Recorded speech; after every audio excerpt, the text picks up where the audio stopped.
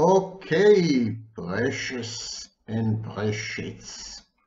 My name is Sam Vaknin, and I'm the author of Malignant Self-Love, Narcissism Revisited, a former visiting professor of psychology and an actual professor in CIAPS, Commonwealth for International Advanced and Professional Studies, Cambridge, United Kingdom, Toronto, Canada, with an outreach program in the thriving Lagos, Nigeria. How can you tell if the abuse you are suffering is narcissistic, psychopathic, or borderline? In the absence of an official diagnosis of your partner, if your partner refuses to attend therapy, refuses to be diagnosed, refuses to acknowledge that there's a problem whatsoever, how can you tell what it is that you're going through? What are the differences between these three types of abuse with hints as to how to recover from them? This is the topic of today's video. Stay with me if you are masochistic enough. But before you do, I suggest that you watch yesterday's video. Yesterday was 4th of July, and many people were offline. Good for them. Traveling, meeting family, not good for them, and so on and so forth. So the attention span, limited as it is, didn't extend to YouTube. I uploaded yesterday a video titled Narcissistic Abuse, 21 Signs that you have recovered, truly healed, and moved on. I recommend that you watch it. It's the second in a series. I want to start by quoting John Donne. John Donne was a metaphysical poet in England in the 16th century. An amazing mind with great psychological insights. He wrote many immortal lines, among them, "Nothing but men of all envenomed things doth work upon itself with inborn sting." It's a great description of self-destructiveness. "But oh, self-traitor, I do bring the spider love which transubstantiates all and can convert manna to gall. Be thy own palace, or the world's thy jail." Magnificent, absolutely magnificent. Encapsulates most of clinical psychology in fewer than 4 lines.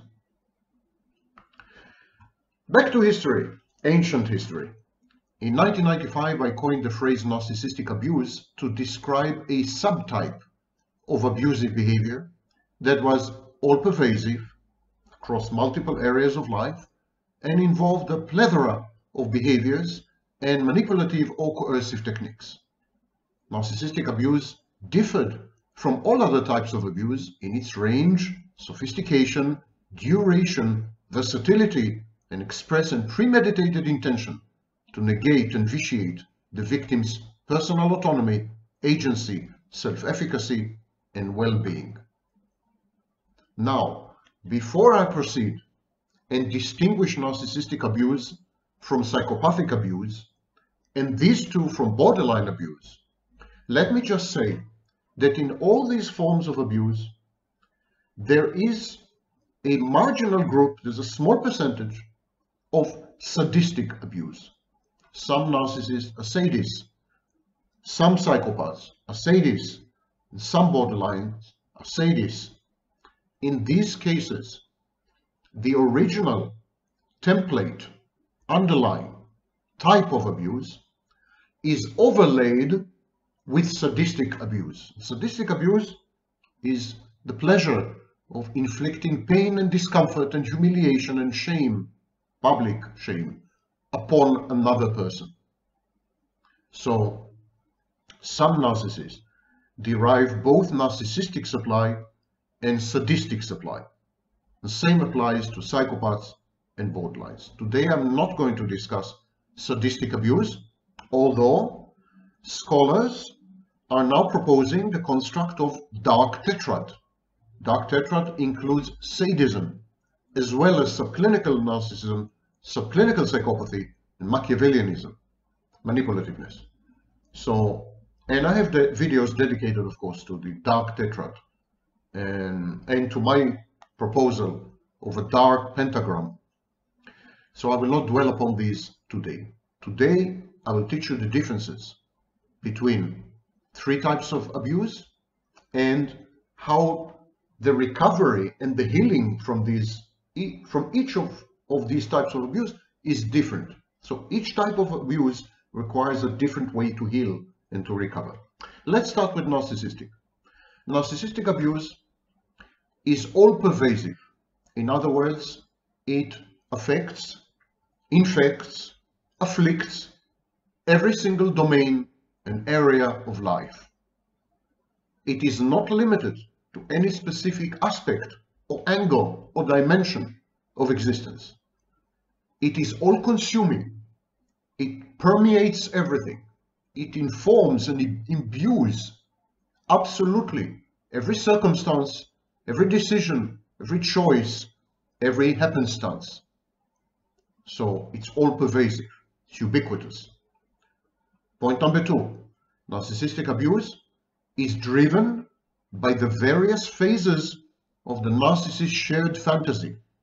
Now, here I'll make a stop and I recommend that you watch my videos on the shared fantasy. There's quite a few of them, but the summary is titled 7 Phases of Shared Fantasy. When you learn about the shared fantasy, you will find that narcissistic abuse comes in 2 flavors, 2 varieties, each one of which is attached to a specific phase, specific stage in the shared fantasy, each one of which fulfills highly specific functions, psychodynamic functions, behavioral functions, manipulative functions, and so on and so forth. But the narcissist believes his own fantasy. He is immersed in it. He is identified with it. That's why narcissists do not gaslight.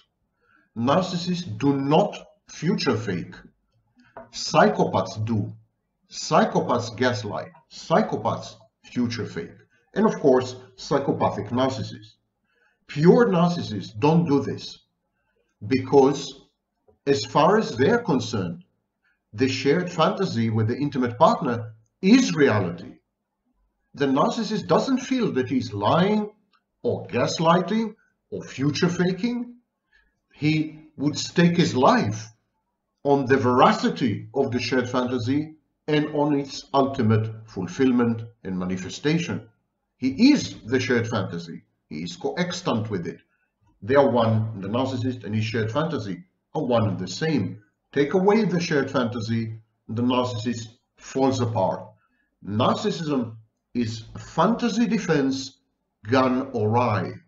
A fantasy defense extrapolated and interpolated to the point of consuming the totality of what used to be the narcissist's true self and personality. Narcissism is nothing but fantasy. The narcissist is a creature of dreams. Unfortunately, thwarted, sick dreams, but still is made 100% of dreams, aspirations, wishes, fantasies. So, the second point in narcissistic abuse, it is functional, instrumental, weaponized, and an integral part of the shared fantasy. It is triggered actually by the transitions from in between phases of the shared fantasy. Point number 3, narcissistic abuse aims to negate the victim, to convert her into the idealized internal object that represents her in the narcissist's mind. So it is a form of coercive snapshotting.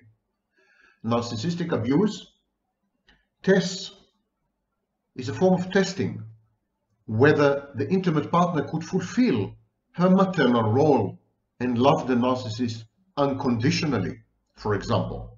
So narcissistic abuse is about making the victim disappear, vanish, annihilating the victim so that she can resurrect and re-emerge within the shared fantasy and in the form and shape of the idealized image of her carried inside the narcissist's mind, the internal object that stands in for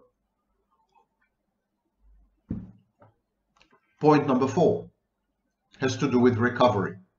The only way to recover effectively from narcissistic abuse, as I've been saying for many years, the only way is to separate, individuate.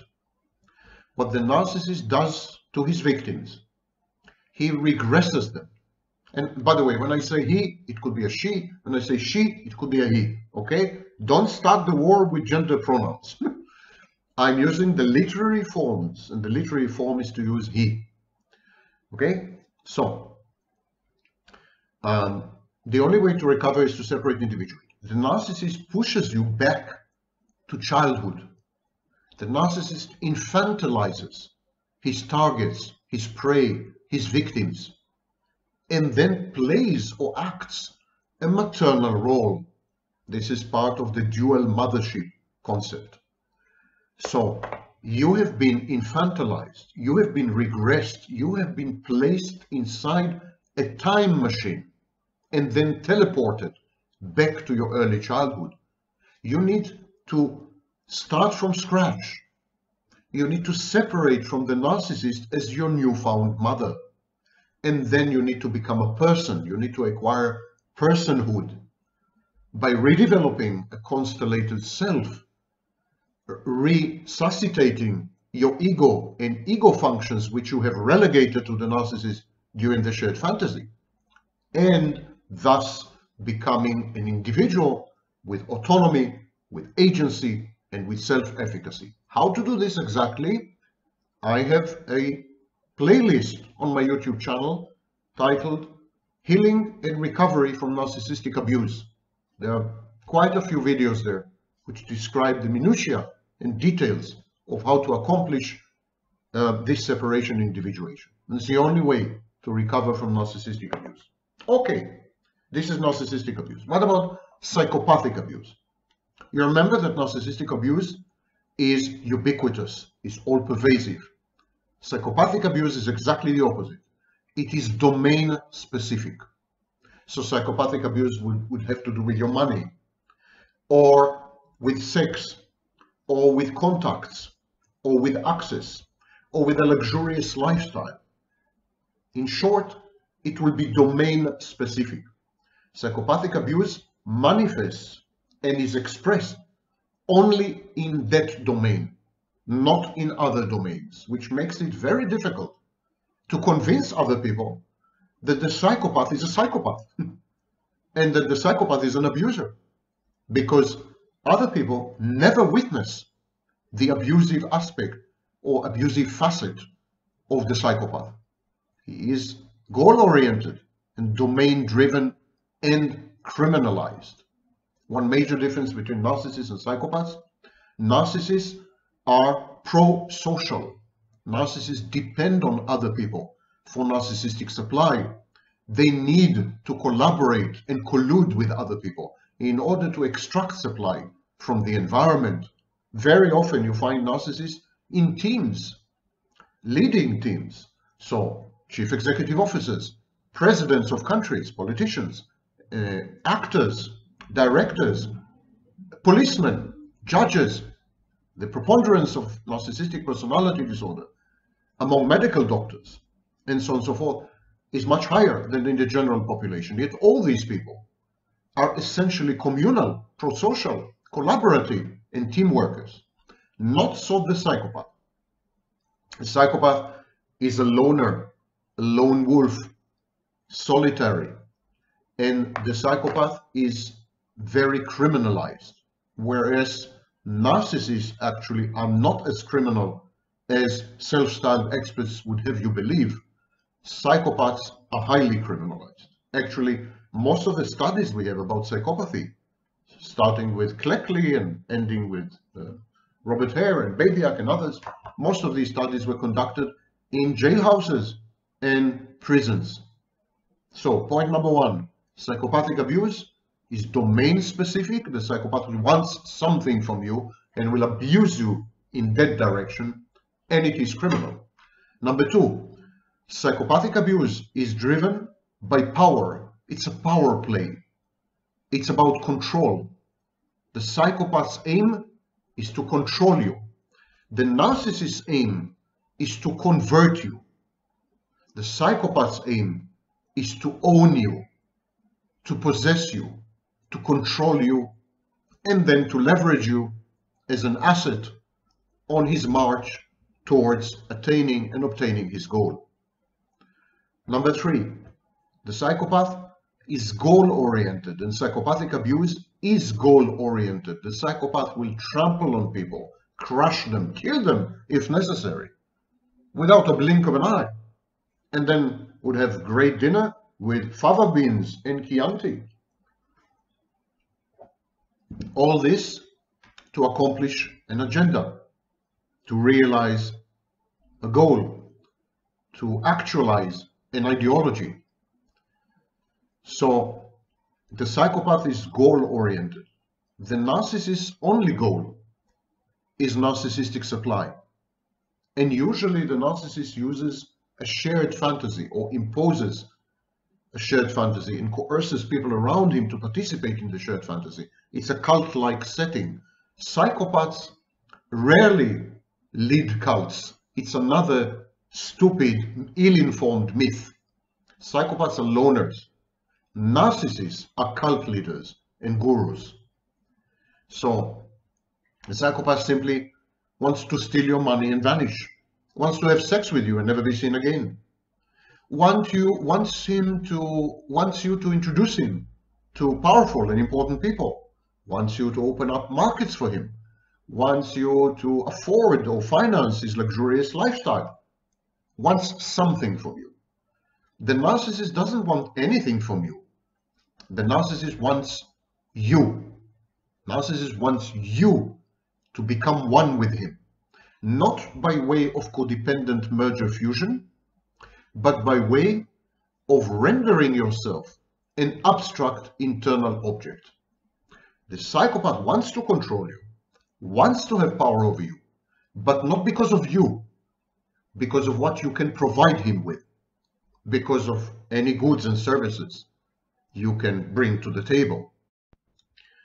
So while the narcissist assimilates the supplier, the psychopath monopolizes the supplier, the codependent merges with the supplier. These are three separate, different coping strategies. Recovery in the case of the psychopath revolves around restoring justice. Now, restoring justice is a highly idiosyncratic individual thing. Some people restore justice by or via retribution, retributive justice, and they seek to punish the psychopath via the legal system, directly, by naming and shaming the psychopath, exposing him in a variety of ways. This is retributive justice. Others simply cut off the psychopath, denying him the potential in the future to benefit from their goods and services and help. That's a punishment in itself, and it is a restoration of justice. And so each victim of psychopathic abuse must choose a way to somehow restore a sense of justice, order, structure. Because what the psychopath does, he destroys the belief in a just, ordered, and structured universe. And so the restoration of this belief is crucial and essential to the victim's well-being. However, there's no single way about it, and we should not criticize victims for choosing this path or that path. Some victims are much better off by ignoring the psychopath, removing the psychopath from their lives, and denying the psychopath future opportunities which might have been his. That's, again, one hell of a punishment. Others don't feel comfortable, until they've exacted retribution in public or via the legal system or in a variety of other ways among the peers of the psychopath, or by isolating and denying the psychopath access, by disrupting the psychopath's activities, and so on and so forth. There are as many ways to restore and obtain justice as there are people on earth. So we should allow each victim to choose his or her way of doing this. Psychopathic abuse is usually time limited, and it is goal oriented and domain specific. It is much easier to cope with than narcissistic abuse, actually, on a psychological level. It's a tit for tat. It's transactional. It's very clear. Whereas narcissistic abuse is all-pervasive, all-consuming, and subsumes the victim and somehow transforms, digests the victim. And borderline abuse, as we shall see, also is much more pernicious and problematic than psychopathic abuse. So the proportion of the justice meted out to the psychopath is again a totally individual thing.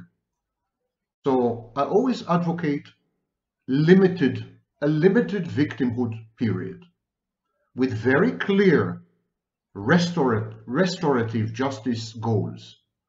Define to yourself, ask yourself, what would restore my belief in justice, order, and structure?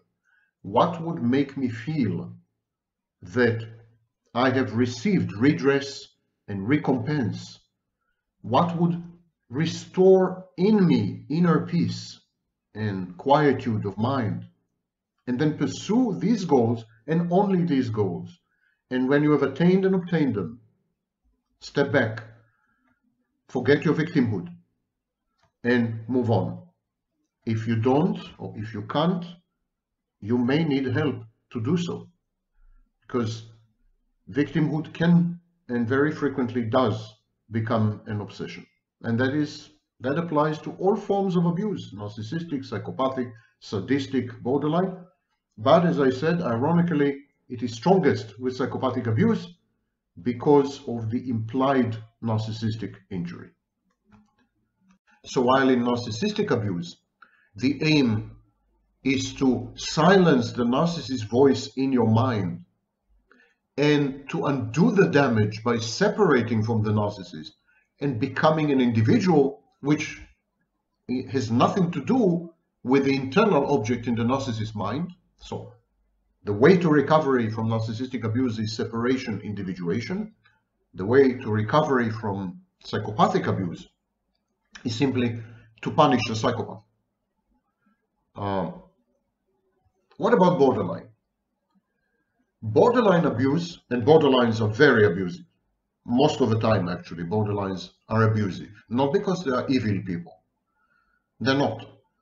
But because they're dysregulated and they're labile and they are half-baked and they have severe problems like identity disturbance, and they lose control very frequently. They're a bit impulsive.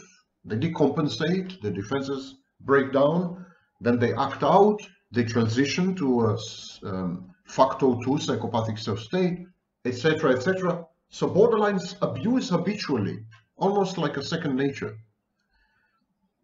And the characteristics of borderline abuse are again different to narcissistic abuse and to psychopathic abuse.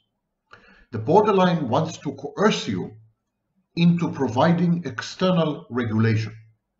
The narcissist wants to assimilate you by converting you into an internal object. The psychopath wants to control you, to have power over you in order to attain some goal. The borderline wants to coerce you into providing the function of external regulation, stabilizing her moods, shoring up her emotions, providing her with a safe haven, taking over many ego functions like reality testing. So she needs The borderline needs her partner, intimate or otherwise. Borderline needs her partner to actually provide external input that would substitute for internal psychodynamic processes. So she outsources her mind to someone. She outsources her emotions. She exports her moods. She offshores her cognitions. And so then the other person becomes the repository of the borderline's soul and psyche. And no wonder the borderline is terrified of abandonment, because when abandoned, the other person absconds with her interiority, with her internal landscape. So she coerces, I'm saying she, it could be a he, of course. She coerces the intimate partner to provide these services. That's the first element in borderline abuse. Element number 2, borderline abuse is driven by anxieties, a variety of anxieties: existential, generalized anxiety, abandonment anxiety, also known as separation insecurity, engulfment or enmeshment anxiety, etc. So the borderline abuse is driven by anxiety. When the anxiety overwhelms the borderline, when she can no longer take it, she takes it out on you. She displaces, she splits, she projects, she deploys a host of primitive, infantile defenses in a desperate attempt to resolve the situation, ameliorate and mitigate the anxiety by exerting control over the object that is triggering the anxiety, in her mind at least. And finally, borderline abuse is a part of repetition compulsions. Borderline has repetition compulsions. For example, approach avoidance repetition compulsion. Borderline approaches, loves infinitely, is unboundaried, offers her totality, and then suddenly she becomes cold and detached and even aggressive and violent, critical, and walks away, and could even, have sex with a stranger or do something crazy. So this is a repetition compulsion. It's an integral and very painful part of borderline abuse. How to recover? The only way to recover from borderline abuse is via mirroring. You mirror the borderline. In a way, you become a borderline or an echo of the borderline. You render yourself unfit to serve the needs of the borderline. If you yourself become dysregulated, if you display mood lability, if you are not safe, if you're unsafe, you can no longer provide external regulation, obviously. You're not a rock in her life. You're not her special friend. So by imitating the borderline, mirroring, throwing back at her what she's doing to you, you actually abdicate your position as an external regulator, and she then avoids you. She would then avoid you because you could be a source of hurt, a source of pain, and above all, a source of anxiety. So let's summarize the 3 ways to recover. You recover from narcissistic abuse by regaining yourself. The narcissist forced you to lose yourself, to become not you. Regain yourself by separating and then individuating. How to do that? You have a playlist that I mentioned before. That is recovery from narcissistic abuse. Psychopathic abuse, you recover by punishing the psychopath. Punitive recovery. Borderline abuse, you recover by mirroring the borderline, rendering yourself unfit for her purposes, useless to her, and above all, threatening because you can cause pain, you can cause hurt, and you can definitely enhance and amplify her anxiety. And there's nothing the borderline dreads more than anxiety. These are the 3 types of recovery, and these are the 3 types of abuse.